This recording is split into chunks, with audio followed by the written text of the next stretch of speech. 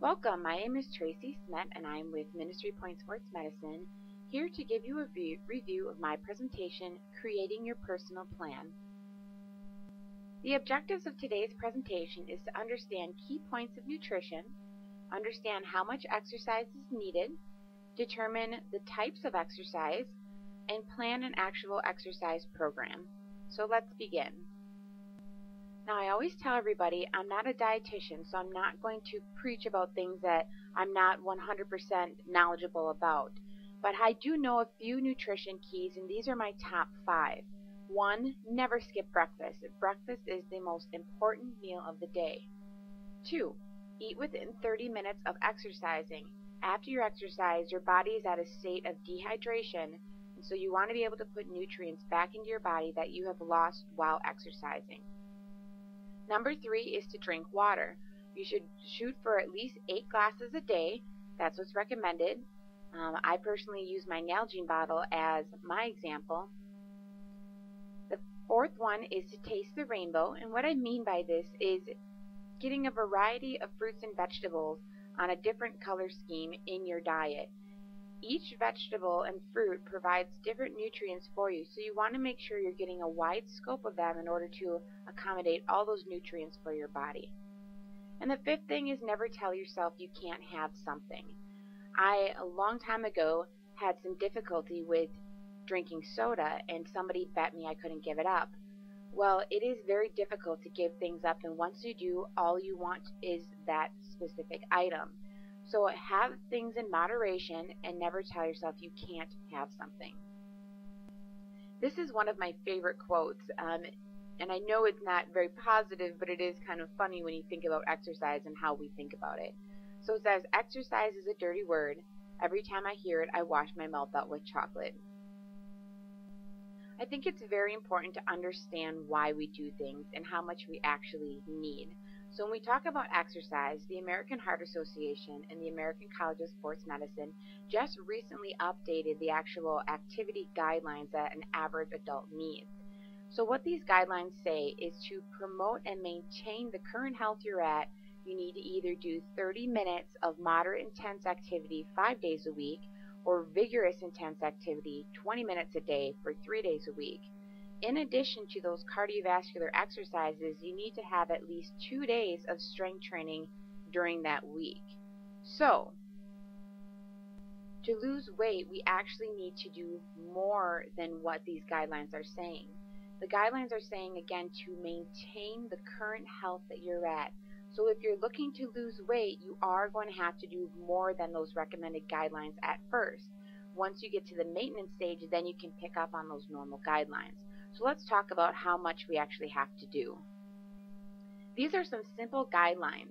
What I recommend is starting with 20 to 30 minutes of exercise 4 to 5 days per week. I know we're kind of borderlining what the actual guidelines are, but getting started on a regular program is the first very important key.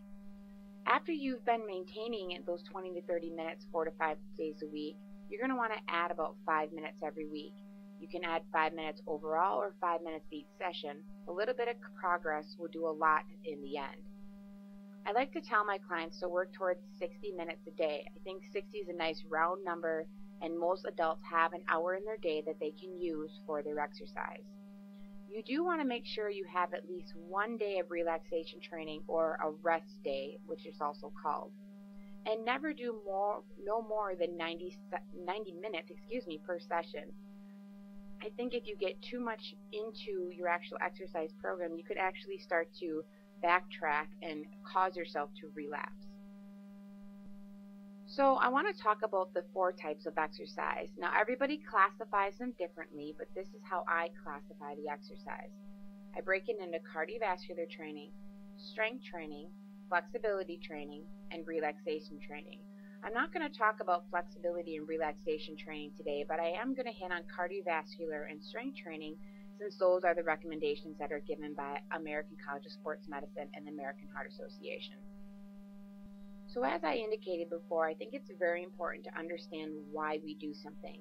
I feel that if we know why we're doing it, we're more apt to continue to follow this specific program. So when we talk about cardiovascular training, the reasons behind actually doing it is because of the different benefits that it provides for you. It provides muscle strengthening of the lungs and the heart, and I know if you've been through cardiac rehab, they talk about this all the time, how important walking is, or running, or jogging, those types of things are. The second thing is it improves circulation and actually reduces blood pressure. About 2 years ago, we had a gentleman come through the community weight race who had high blood pressure. His doctor said, you need to go on medication. He said, give me 1 month to try to lower it, and he did. The second thing is you want to know is that cardiovascular training reduces stress and stimulates bone growth depending on what type of activities you're doing. Now that bone growth is very important, especially for us women and older women, because as we age, we always hear about osteoporosis and what we need to do to strengthen the body. So doing cardiovascular training will actually provide those results for you. So before you begin any type of cardiovascular training, you want to make sure you know what your heart rate zone is. Heart rate checks can be done fairly easily by taking them on your wrist or on your neck. Most fitness facilities will show you how to do it or have a chart similar to this. When you look through these zones, you want to be in the 60 to 70 percentile zone. So in that green or yellow zone there. So take a second now, find your age, and find what zone you should be in. By the way, this is a 10-second heart rate check. So there are many types of exercise out there.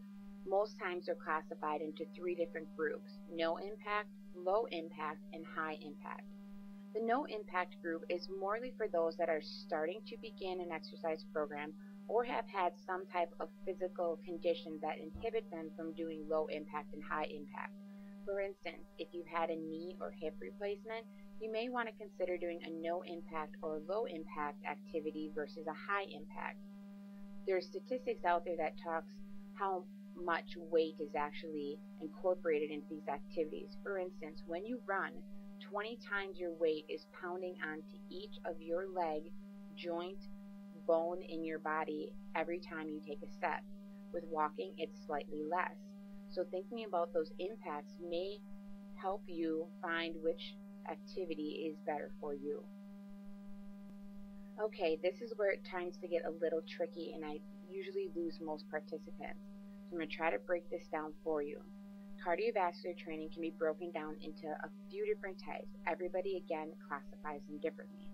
My favorite models are what I'm showing you here. The first one is a flat rate, which is indicated by this straight line. You're just walking at a certain distance or pace, nothing's changing.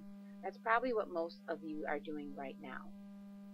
Pyramid and valley training are almost the same. Pyramid means that you're starting at a specific distance or incline on the treadmill, for instance. You get halfway through, you increase the incline steadily, and then you decrease it. Valley would be just the opposite. And random training would be that you're changing the intensity, you're changing the incline a whole bunch of different times throughout the workout. It's never staying steady. Now, many different machines out there have these 4 programs already in their system, so all you have to do is select that kind of workout. If you don't have any types of equipment, you can create these workouts on your own just by adding a faster pace or a slower pace when you're walking or biking or running out there in the real world. One specific type of training that I want to talk about is HIIT training, high intensity interval training. So there are a variety of studies out there that talk about HIIT training as being the most beneficial training for burning fat in a short and intense workout. This is great for those of you out there who have limited time during your day to actually perform a workout. Sessions should vary between 9 and 20 minutes, and you should use a 1-to-2 work-to-rest ratio. You're looking to perform between 8 and 12 cycles of that work-to-rest ratio. So for example, in my workout, I do 30 seconds of work, which is a sprint for me, and 60 seconds of rest, which is a walk. By the time I get done doing 8 cycles, I have completed a 12-minute workout. Now, I do want to caution you with HIIT training. You want to make sure that you have at least 1 day of rest in between workouts for your own safety and in preventing injury. So let's change gears again and let's talk about the strength training, the actual science behind it. Strength training is a great activity to help raise your metabolism. We always talk about how muscle burns calories more than fat. It also helps strengthen the bones, tendons, ligaments, and muscles, which many of you probably already know. It does help improve coordination and balance. If you look at a variety of the strength training exercises out there, They require you to have some coordination with the actual weights. So it's a great way to improve that. And it's another thing that we lose coordination and balance as we age, so we constantly need to work on it. And it can help reduce risk for injury. Now again, just like the HIIT training and the cardiovascular training, you do want to make sure that you are having those rest days incorporated into your workout. These rest days are really important for your muscles to rebuild and grow. Every time that you work out, you actually tear your muscle just like you do when you pull a muscle in an injury kind of aspect. So during that time, it gives your muscles a chance to rebuild and regrow in and again make you stronger. So I think a lot of people get caught up on the strength training lingo and get slightly confused about it. So let's go over a couple definitions. A set is a group of repetitions. A rep is how many times you actually do the exercise. For instance, I take a weight and I'm doing bicep curls and I do 10 of them. I take a short rest period and then I do another 10. That would be an example of 2 sets of 10 as displayed on your slide here. Now there are some great websites out there that show you how to do different exercises. This specific website I find to be fairly easy because it has video and verbal and written descriptions how to perform many of those exercises out there. So there are many ways to strength train. These are the 2 types that I find are the most easiest if you're starting an exercise program. The first one is trained by muscle groups. So I've broken down the different groups of muscles on the slide, and what I'm recommending is you pick one exercise from each muscle group and perform a certain amount of set and reps. The other option is to do a train by day type of training. In that case, you're going to do upper body training one day, as indicated on your slide, and lower body training the next day. That gives you the opportunity to do strength training every single day. And like I said before, there are many different ways to train out there. These are just the 2 that I'm recommending. I like this quote by Edward Stanley. Those who think they have no time for bodily exercise will sooner or later find time for illness. I think that is very, very true. So with that, let's get into planning our workout. Step 1 is to find a time that works for you. Now you can use that exercise planner that I have posted on the website and in the newsletter as another tool to actually develop the specific program. Step 2 is to pick a location. Where are you going to work out? Is it at a certain facility or is it at home? I do want to caution you, if it is at home, make sure you talk to your spouse and your kids about this being your specific workout space during the specific time that you set. I think it's really important for the family to understand that you are trying to work towards this healthy goal and that they need to respect those decisions that you are making. Step 3 is to decide which type of training you're actually going to do. Is it flexibility, strength, cardiovascular, or relaxation?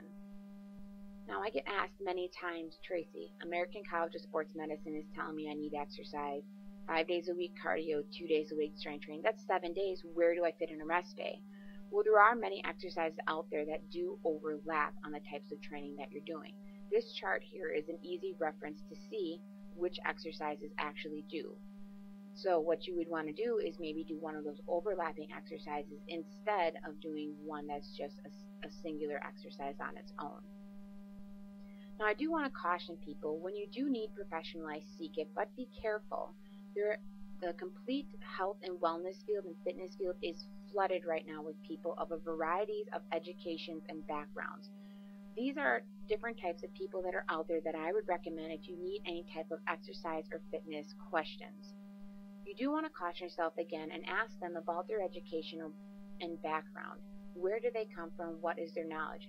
If the person has never worked with someone in weight loss before, you may want to consider finding somebody else before actually working with them. Ask to see their certifications and be judgmental. Would you take an advice from somebody if they were overweight?